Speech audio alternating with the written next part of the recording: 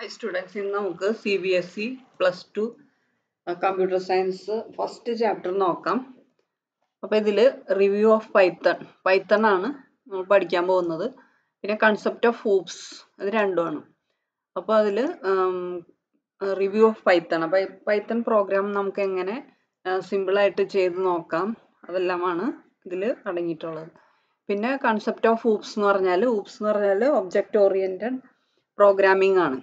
അപ്പോൾ hoops concept എന്ന് പറഞ്ഞാൽ നമ്മളിപ്പോൾ ഒരു ഏതെങ്കിലും ഒരു ഫേം അല്ലെങ്കിൽ എന്തെങ്കിലും ഒരു സ്ഥാപനം നമ്മൾ കമ്പ്യൂട്ടറൈസ് ചെയ്യണമെങ്കിൽ അതിൽ കുറച്ച് ഡാറ്റാസ് നമുക്ക് എടുക്കേണ്ടതായിട്ട് വരും. അപ്പോൾ അത് നമ്മൾ ഓരോ ഒബ്ജക്റ്റുകളായിട്ടാണ് ക്രിയേറ്റ് ചെയ്യുക. അപ്പോൾ ഓരോ എൻറ്റിറ്റീസ് ഉണ്ടായിരിക്കും.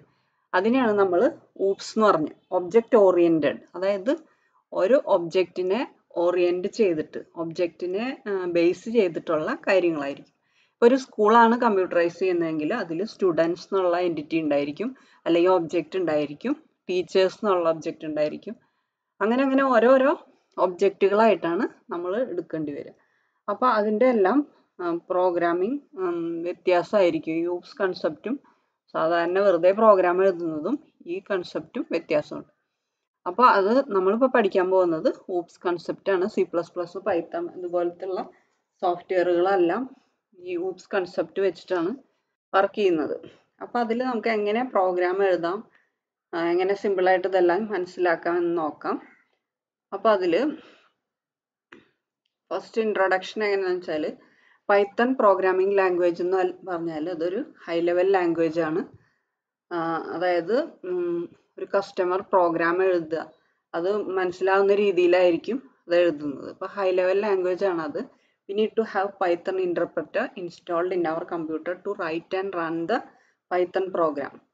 അപ്പോൾ നമുക്കൊരു ഇൻ്റർപ്രറ്റർ, നമ്മുടെ പൈത്തൺ ഇൻ്റർപ്രറ്റർ കമ്പ്യൂട്ടറിൽ ഇൻസ്റ്റാൾ ചെയ്യേണ്ടത് ആവശ്യമാണ്. എന്തിനു വേണ്ടിയിട്ടാണ്?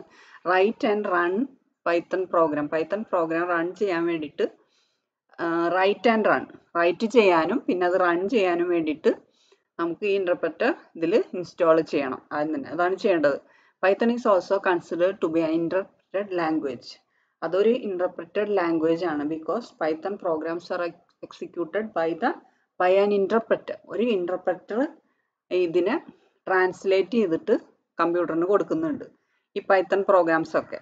അതായത് അത് ഒരു ആൾക്ക് മനസ്സിലാവുന്ന രീതിയിലാണ് നമ്മൾ പ്രോഗ്രാം എഴുതുക. അത് ഒരു ഇന്റർപ്രറ്റർ അതിനെ ട്രാൻസ്ലേറ്റ് ചെയ്തിട്ടാണ് കമ്പ്യൂട്ടറിലേക്ക് കൊടുക്കുന്നത്. അതാണ് അത് നടക്കുന്നത്. We also learn that Python shell can be used in 2 ways. Python ഷെല്ലുണ്ട്, അത് പിന്നീട് പറയാം അതിനെപ്പറ്റി. അത് 2 ടൈപ്പിലാണ് അത് വർക്ക് ചെയ്യുന്നത്. അതായത് പൈത്തൺ പ്രോഗ്രാം വർക്ക് ചെയ്യുന്നത് interactive mode and script mode. 2 വേയിൽ നിങ്ങൾക്ക് പൈത്തൺ പ്രോഗ്രാം എഴുതാമെന്നാണ് പറയുന്നത്. ഇൻറ്ററാക്റ്റീവ് മോഡും സ്ക്രിപ്റ്റ് മോഡും ഉണ്ട്. ഇൻറ്ററാക്റ്റീവ് മോഡ് എന്ന് പറഞ്ഞാൽ എന്താണ്? ഇൻറ്ററാക്റ്റീവ് മോഡ് എന്ന് പറഞ്ഞാൽ, as the name suggests, allows us to interact with the operating system. അതായത് ഇൻട്രാക്ട് ചെയ്യുക എന്ന് പറഞ്ഞ അർത്ഥം എന്താണ്? നമ്മളതിൽ ആ പ്രോസസ്സിൽ നമ്മളെ പങ്കെടുപ്പിക്കുക, നമ്മളെ ഇൻട്രാക്ട് ചെയ്യിപ്പിക്കുക. അതായത് യൂസറിനെ ഇൻട്രാക്ട് ചെയ്തിട്ടുള്ള ഒരു ടൈപ്പാണ് അത്. അതായത് യൂസറിന് നേരിട്ട് നമ്മുടെ നമ്പേഴ്സോ അല്ലെങ്കിൽ ഡാറ്റ ഒക്കെ നേരിട്ട് കൊടുക്കുക. അതാണ് ഇൻട്രാക്റ്റീവ് മോഡിൽ പറയുന്നത്. Interact with operating സിസ്റ്റമായിട്ട് direct interaction ആണ് നടക്കുന്നത്. When we type Python statement, ഇൻട്രാക്ടർ displays the result immediately. ആ പൈത്തൺ സ്റ്റേറ്റ്മെൻറ്റ് നമ്മൾ കൊടുത്ത അതേ സമയം തന്നെ നമ്മൾ എൻ്റർ കീ പ്രസ് ചെയ്യുമ്പോൾ അപ്പം തന്നെ അതിൻ്റെ റിസൾട്ട് കിട്ടും. അതാണ് ഇൻട്രാക്റ്റീവ് മോഡ് എന്ന് പറഞ്ഞാൽ. That means when we type Python expression or statement or command after the prompt, ഈ ട്രയാങ്കിൾ ബ്രാക്കറ്റില്ലേ, പ്രോംപ്റ്റ് കൊടുത്തു കഴിഞ്ഞാൽ അതിന് ശേഷം നമ്മൾ സ്റ്റേറ്റ്മെൻറ്റ് അല്ലെങ്കിൽ കമാൻഡ് കൊടുത്താൽ Python immediately responses with the output of it. അതിൻ്റെ ഔട്ട്പുട്ട് അപ്പം തന്നെ തരുന്നു. Let's see what will happen when we type print welcome to Python programming after the prompt. നിങ്ങൾക്ക് ഇവിടെ കാണാൻ പറ്റും നിങ്ങൾക്ക് ഒരു പ്രോംപ്റ്റ് കണ്ടോ ഇവിടെ. അത് കഴിഞ്ഞതിന് ശേഷം നമ്മൾ വെറുതെ പ്രിന്റ് എന്ന് കൊടുത്തിട്ട് double കോട്ട്സിൽ welcome to Python programming കൊടുക്കുക, ഡബിൾ കോട്ട്സ് ഇടുക, സെമിക്കോളൻ ഒന്നും വേണ്ട, വെറുതെ എൻ്റർ ചെയ്യുക. എൻ്റർ ചെയ്ത് കഴിഞ്ഞാൽ നമുക്ക് അപ്പം തന്നെ അതിൻ്റെ ആൻസർ വരും. Welcome to Python programming. ഇതാണ് ഇന്ററാക്റ്റീവ് മോഡ് എന്ന് പറഞ്ഞാൽ. ഇന്ററാക്റ്റീവ് മോഡ് എന്ന് പറഞ്ഞാൽ യൂസർ ഇന്ററാക്ട് ചെയ്യണം, പെട്ടെന്ന് തന്നെ യൂസറിനെ ഇന്ററാക്ട് ചെയ്യിപ്പിക്കും കാര്യത്തിൽ. അതായത് വെറുതെ ഇങ്ങനെ ടൈപ്പ് ചെയ്താൽ മതി എന്നർത്ഥം. കൂടുതൽ വായിച്ച കാര്യത്തിനൊന്നും അന്വേഷിക്കാൻ പോകണ്ട. പ്രിന്റ് ഡബിൾ കോഡ്സ് കൊടുക്കുക. ഇതിൻ്റെ അകത്ത് എന്താണോ നിങ്ങൾ ടൈപ്പ് ചെയ്യുന്ന എന്താണോ നിങ്ങൾക്ക് കൊടുക്കേണ്ടത് അത് അവിടെ വരും. അപ്പോൾ ഹലോ വേൾഡ് ആണെങ്കിൽ ഹലോ വേൾഡ് എന്ന് പ്രിന്റ് ചെയ്ത് വരും. നിങ്ങളുടെ പേരാണ് ഇവിടെ കൊടുക്കണമെങ്കിൽ അത് പ്രിന്റ് ചെയ്ത് വരും. എന്താണോ കൊടുക്കുന്നത് ഡബിൾ കോഡ്സിനകത്ത് കൊടുക്കുന്നത് അത് അപ്പം തന്നെ പ്രിന്റ് ചെയ്ത് കിട്ടും. C++ലെ പോലെ സെമി കോളൻ ഇടണം, അത് സി ഔട്ട്, പിന്നെ കുറേ അതൊന്നുമില്ല. കണ്ടോ, ഭയങ്കര സിമ്പിൾ ആയിട്ടുള്ള പ്രോഗ്രാമിംഗ് ആണ് പൈത്തൺ പ്രോഗ്രാമിംഗ് എന്ന് പറഞ്ഞാൽ. പിന്നെ അടുത്ത എക്സാമ്പിൾ നമുക്ക് നോക്കാം. പ്രോംപ്റ്റ് കഴിഞ്ഞിട്ട് നമ്മൾ പ്രിന്റ് 5+10. പ്രിന്റ് 5+10 എന്ന് പറഞ്ഞാൽ അപ്പം തന്നെ എൻ്റർ പ്രസ് ചെയ്ത് അപ്പം തന്നെ നമുക്ക് ആൻസർ കിട്ടും 50. കണ്ടോ, എവിടേക്കും പോകണ്ട, കമ്പൈൽ ചെയ്യാനും നടക്കണ്ട, ഒന്നും ചെയ്യാൻ നടക്കണ്ട. വെറുതെ നമ്പർ ടൈപ്പ് ചെയ്യുക, അപ്പം തന്നെ ആൻസറും വരും. പ്രിന്റ് ഇതിൽ ഡബിൾ കോഡ്സ് കൊടുക്കണ്ട കേട്ടോ. 5+10 എന്ന് പറയുമ്പോൾ നിങ്ങൾ ഡബിൾ കോഡ്സ് കൊടുത്തു കഴിഞ്ഞാൽ എന്ത് പറ്റും, അത് തന്നെ പ്രിന്റ് ചെയ്ത് വരും. ഡബിൾ കോഡ്സിനകത്ത് എന്താണോ കൊടുത്തത് അത് തന്നെയായിരിക്കും പ്രിന്റ് ചെയ്ത് വരിക. പക്ഷെ നമ്മൾ ഡബിൾ കോഡ്സ് കൊടുക്കാതെ പ്രിന്റ് 5+10 എന്ന് കൊടുത്താൽ 50 എന്ന് പ്രിന്റ് ചെയ്ത് വരും. അങ്ങനെ. ഇനി അടുത്തത് നോക്കാം. പ്രോംപ്റ്റ് കഴിഞ്ഞതിന് ശേഷം x=10 എന്ന് കൊടുത്തു. x=10 എന്ന് കൊടുത്തതിന് ശേഷം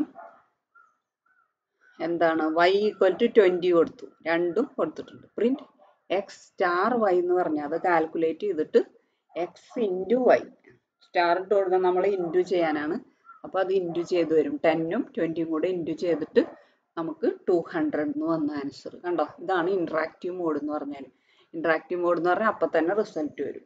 നമ്മൾ ഡബിൾ കോഡ്സ് കൊടുത്താൽ ഡബിൾ കോഡ്സിൻ്റെ അകത്തുള്ളതാണ് പ്രിന്റ് ചെയ്ത് വരിക. അല്ലെങ്കിൽ x എന്നുള്ള വാല്യൂ അവിടെ x എടുത്തു, പിന്നെ y എന്നുള്ള വാല്യൂ ആക്ച്വൽ വാല്യൂ അതിലേക്ക് എടുക്കും, അത് പ്രിന്റ് ചെയ്ത് അതിൻ്റെ മൾട്ടിപ്ലൈ ചെയ്ത് അതിൻ്റെ സ്റ്റെപ്പൊക്കെ ചെയ്ത് ആൻസർ നമുക്ക് അപ്പം തന്നെ തരും. മനസ്സിലായില്ലേ? ഇനി സ്ക്രിപ്റ്റ് മോഡ് നോക്കാം. സ്ക്രിപ്റ്റ് മോഡിൽ എങ്ങനെ ഇരിക്കും? In script mode V type Python programme in A file. നമ്മളൊരു ഫയലിലാണ് നമ്മൾ പൈത്തൺ പ്രോഗ്രാം എഴുതേണ്ടത്. And then we use interpreter to execute the content of the file. അതിന് ശേഷം നമ്മൾ ഇന്റർപ്രറ്റർ യൂസ് ചെയ്തിട്ട് അതിനെ എക്സിക്യൂട്ട് ചെയ്യണം. അങ്ങനത്തെ പണികളൊക്കെ ഉണ്ട്. Working and interactive mode is convenient for beginners. ബിഗിനേഴ്സിന് എന്താണ്, ഇന്ററാക്റ്റീവ് മോഡാണ് ആദ്യം പഠിക്കുന്ന കുട്ടികൾക്കൊക്കെ അതാണ് നല്ലത്. Four testing small pieces of code as one can test dum immediately. അതിൻ്റെ പ്രത്യേകത എന്താണ്, അപ്പം തന്നെ ആൻസർ വരുമല്ലോ. ഇതിന് കുറേ സ്റ്റെപ്പൊന്നും ചെയ്ത് നടക്കേണ്ട ആവശ്യമില്ല, അപ്പം തന്നെ റിസൾട്ട് കിട്ടും. അത് പഠിക്കുന്ന ആൾക്കാർക്കൊക്കെ അതാണ് നല്ലത് സ്റ്റാർട്ടിങ്ങിലൊക്കെ. But for coding of more than few lines, we should always save our code so that it can be modified and reused. But for coding of more than few lines ഒക്കെ നമുക്ക് coding ആവശ്യമുണ്ടെങ്കിൽ അത് save ചെയ്യണം നല്ലത്. So that it can be modified and reused. അത് modify ചെയ്യാം, പിന്നീട് നമുക്കത് മാറ്റം വരുത്താനും പിന്നെ റീയൂസ് ചെയ്യാനൊക്കെ നമുക്കത് ഉപയോഗമാവും. Python interactive mode is good enough to learn, experiment and explore. ഇങ്ങനെ കുറേ കാര്യങ്ങൾക്കൊക്കെ നമ്മൾക്ക് ഉപയോഗിക്കാം. Drawback is that we cannot save the statement and have to retype all the statement once again to run the programme. Interactive മോഡിലെ we cannot save the statement, അങ്ങനെ ഒരു പ്രശ്നമുണ്ട്. അതായത് interactive മോഡിന് എന്താണെന്ന് വെച്ചാൽ good enough to learn, experiment or explore ഒക്കെയാണ്. പക്ഷേ അതിന് പ്രശ്നം എന്താണെന്ന് വെച്ചാൽ നമുക്കത് വീണ്ടും ആ പ്രോഗ്രാം നമുക്ക് ഒന്നുകൂടി എടുക്കണമെങ്കിലൊക്കെ റീടൈപ്പ് ചെയ്യണം. വീണ്ടും ടൈപ്പ് ചെയ്തിരിക്കണ്ടേ, കഷ്ടപ്പാടല്ലേ അത്. പിന്നെ സേവ് ചെയ്തിട്ടില്ലല്ലോ നമ്മൾ, വീണ്ടും റൺ ചെയ്യാൻ വേണ്ടിയിട്ട് നമുക്കൊന്നും ചെയ്യാൻ പറ്റില്ല. അപ്പോൾ അതാണ് പ്രശ്നം. അപ്പോൾ നമുക്ക് രണ്ടും ഒന്ന് നോക്കാം. ഇനി അടുത്ത് input any 2 numbers and find the quotient and reminder. ആ 2 നമ്പേഴ്സ് നമ്മൾ ഇൻപുട്ട് ചെയ്ത് കൊടുത്തു. അതിന് ശേഷം കോഷ്യന്റും റിമൈൻഡറും നമുക്ക് ഫൈൻഡ് ചെയ്യാനുള്ള പ്രോഗ്രാമാണ് നമ്മൾ എഴുതാൻ പോകുന്നത്. അപ്പോൾ കോഡ് സ്ക്രിപ്റ്റ് മോഡാണ് കേട്ടോ. സ്ക്രിപ്റ്റ് മോഡ് രണ്ടാമത് പറഞ്ഞില്ലേ നമ്മൾ സേവ് ഒക്കെ ചെയ്യണം. അതെന്ന് പറഞ്ഞാൽ A input enter first number. A എന്നുള്ളൊരു വാല്യൂവിലേക്ക്, വേരിയബിളിലേക്ക്, ഇവിടെ കണ്ട എന്ന്, അതിലേക്ക് ഇൻപുട്ട് എൻ്റർ ഫസ്റ്റ് നമ്പർന്ന് അത് ഇൻപുട്ട് ചെയ്ത് കൊടുക്കുകയാണ്. ഈ ഇവിടെ നമ്മൾ കൊടുക്കുന്ന നമ്പർ പോയി എയിൽ കിടക്കും. പിന്നെ ബി ഈക്വൽ ടു ഇൻപുട്ട് എൻ്റെ സെക്കൻഡ് നമ്പർ എന്ന് പറയുമ്പോൾ ഇവിടെ നമ്മൾ എൻ്റർ ചെയ്യുന്നത് പോയിട്ട് ബിയിൽ കിടക്കും. അങ്ങനെ അപ്പോൾ എയിലും ബിയിലും ഇപ്പോൾ നമുക്ക് രണ്ട് നമ്പേഴ്സ് കിട്ടിയിട്ടുണ്ടാവും, അവിടെ ഇരിക്കുന്നുണ്ടാവും. പിന്നെ പ്രിന്റ് കോഷ്യന്റ് എന്ന് കൊടുക്കുക, അതായത് അവിടെ പ്രിന്റ് ചെയ്ത് വരാൻ വേണ്ടിയിട്ടാണ്. കോഷ്യന്റ് എന്ന് പറഞ്ഞാൽ കോമ A/B. A/B എന്ന് പറഞ്ഞാൽ എന്താണ്? സ്ലാഷ് ഓപ്പറേറ്റർ എന്ന് പറഞ്ഞാൽ നമ്മൾ ഡിവൈഡ് ചെയ്യുന്നതിനുള്ള ഓപ്പറേറ്ററാണ്. നിങ്ങൾക്കറിയാം ഡിവിഷൻ എന്നുള്ള നമ്മൾ മാത്സിലൊക്കെ ചെയ്യല്ലേ ഡിവിഷൻ, അതൊരിക്കലും നമുക്ക് കീബോർഡിൽ ഉണ്ടാവില്ല. അപ്പം അതിന് പകരമാണ് നമുക്ക് സ്ലാഷ് ഓപ്പറേറ്റർ ഉപയോഗിക്കുന്നത്. സ്റ്റാർ ആണെങ്കിൽ നമുക്ക് ഇൻഡുവിനാണെങ്കിൽ നമുക്ക് സ്റ്റാർ ഉണ്ടാവും, പക്ഷെ ഡിവിഷൻ എന്നുള്ള ഒരു ഇത് നമുക്ക് ഇതിൽ കാണാൻ പറ്റില്ല കീബോർഡിൽ. അതിന് പകരം A/B. അപ്പോൾ A/B എന്ന് പറയുമ്പോൾ അതിൻ്റെ കോഷ്യൻ്റ് ആണ്. കോഷ്യൻ്റ് എന്ന് പറഞ്ഞാൽ എന്താണ്?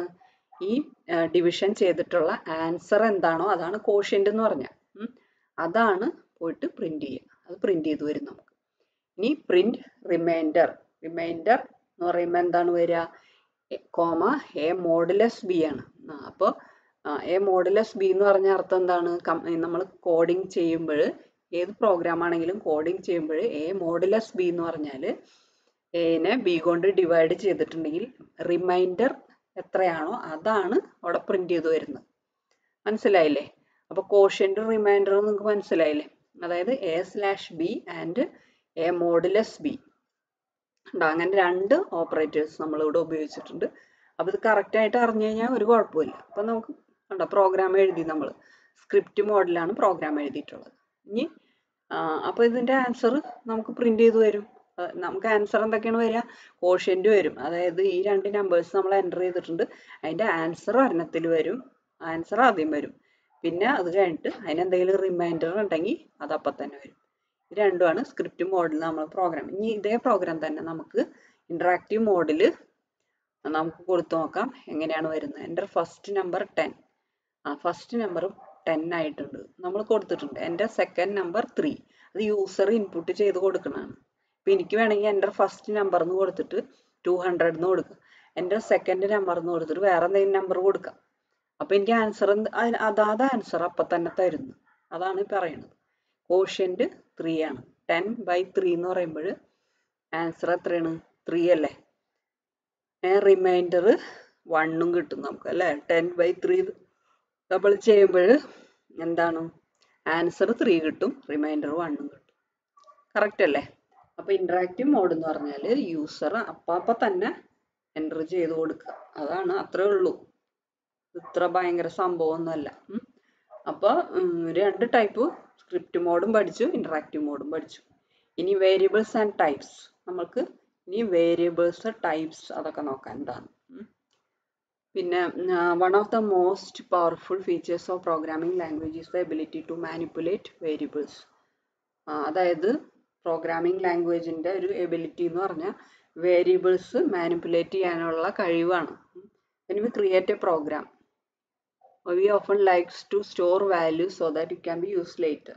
We use objects or variables to capture data, to provide information. അപ്പോൾ എന്താണെന്ന് വെച്ചാൽ നമുക്ക് ആദ്യം തന്നെ എന്താണ് വേരിയബിൾ എന്ന് നമുക്ക് അറിയണം.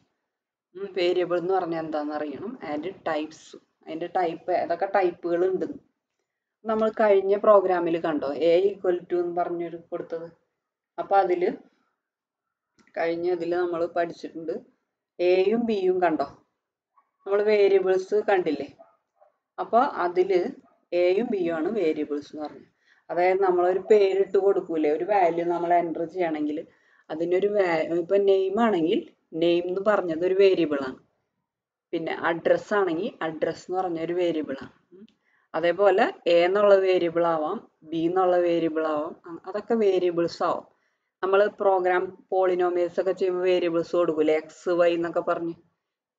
അതേപോലെ തന്നെയാണ് ഇതിൽ വ്യത്യാസമൊന്നുമില്ല. അപ്പോൾ എന്താണെന്ന് വെച്ചാൽ ആ വേരിയബിൾസ് പോലെ തന്നെ നമുക്ക് കമ്പ്യൂട്ടർ സയൻസിലും ഉണ്ട് നമുക്ക് വേരിയബിൾസ്.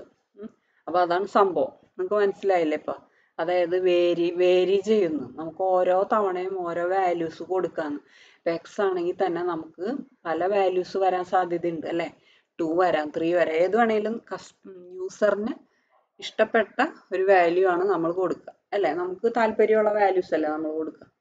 അപ്പോൾ by we know the object or variable is the name which refers to A value. ആ ഒരു വേരിയബിൾ എന്ന് പറഞ്ഞ കൺസെപ്റ്റ് നിങ്ങൾക്ക് മനസ്സിലായില്ലേ? ഇപ്പോൾ every object has an identity. ഓരോ ഒബ്ജക്റ്റിനും ഒരു ഐഡന്റിറ്റി ഉണ്ടായിരിക്കും. അതായത് ഒബ്ജക്റ്റ് എന്ന് പറഞ്ഞാൽ നിങ്ങൾക്ക് മനസ്സിലായോ? അതായത് ഇപ്പോൾ ഒരു സ്കൂളിൽ നിന്നുള്ള ഒരു ഫേം ആണെങ്കിൽ അതിൽ ഓരോരോ ഒബ്ജക്റ്റുകൾ ഉണ്ടായിരിക്കും. അതിനെയാണ് ഇപ്പോൾ സ്റ്റുഡൻ്റ് എന്നുള്ള ഒബ്ജക്റ്റ്, ടീച്ചർ എന്നുള്ള ഒബ്ജക്റ്റ്, അവർക്കൊക്കെ ഒരു ഐഡന്റിറ്റി ഉണ്ടാവില്ലേ? അവർക്ക് എല്ലാവർക്കും ഒരു പേരുണ്ടാവും അല്ലേ? അല്ലെങ്കിൽ റോൾ നമ്പർ ഉണ്ടാവും അല്ലെ? ക്ലാസ് ഉണ്ടാവും, അങ്ങനത്തെ ഒക്കെ ഉണ്ടാവില്ലേ? പിന്നെ ടീച്ചേഴ്സ് ആണെങ്കിൽ എന്താണ്, അവർക്ക് ചിലപ്പോൾ എംപ്ലോയി നമ്പർ ഉണ്ടായിരിക്കും അല്ലേ? സാധാരണ സ്കൂളുകളിൽ ഉണ്ടാവാറില്ല, പക്ഷെ ഒരു സ്ഥാപനത്തിൽ നമ്മൾ വർക്ക് ചെയ്യണമെങ്കിൽ അതിലൊരു എംപ്ലോയി നമ്പറോ അങ്ങനെ എന്തെങ്കിലുമൊക്കെ ഉണ്ടായിരിക്കും. അപ്പോൾ അതിനെയാണ്, അല്ലെങ്കിൽ അവരുടെ പേര് തന്നെ ആവാം. അതാണ് ഐഡന്റിറ്റി എന്ന് പറഞ്ഞത്. A type and A value. Identity എന്ന് പറഞ്ഞാൽ എന്താണ്? Of the object has it's address in memory and does not get change once it is created. കണ്ട, ഐഡന്റിറ്റി എന്ന് പറഞ്ഞാൽ അതൊരിക്കലും വ്യത്യാസമാവാൻ പോണില്ല. ഒരു പ്രാവശ്യം കൊടുത്തു കഴിഞ്ഞാൽ അത് തന്നെ. We may no it by typing ID. കണ്ട, ID റോൾ നമ്പർ ആവാം ഐഡന്റിറ്റി എന്ന് പറയാം. We would be referring to objects as variables for now. അപ്പോൾ ഐഡന്റിറ്റി ഇതാവാം. ഓരോ കുട്ടികളെ റോൾ നമ്പർ ഉണ്ട്, അത് മാറൂലല്ലോ. ആ റോൾ നമ്പർ അത് തന്നെയല്ലേ നിൽക്കും സാധാരണ കേസിൽ. അപ്പം ഒരു ടൈപ്പിംഗ് ID ഉണ്ടായിരിക്കും. പിന്നെന്താണ് അടുത്തത് നോക്കാം. ടൈപ്പ് ഉണ്ടായിരിക്കും. ടൈപ്പ് എന്ന് പറഞ്ഞാൽ എന്താണ്? ഡാറ്റ ടൈപ്പിനെയാണ് ടൈപ്പ് എന്ന് പറയാം. It's A set of values and the allowable operations in those values. It can be one of the following. ഇനി ഡാറ്റ ടൈപ്പ് നോക്കാം. അതായത് പല പല ഡാറ്റാസ് നമ്മൾ എൻ്റർ ചെയ്ത് കൊടുക്കും അല്ലേ? നമ്മൾ ഒരു കുട്ടി അഡ്മിഷൻ എടുക്കാൻ വന്നു സ്കൂളിൽ.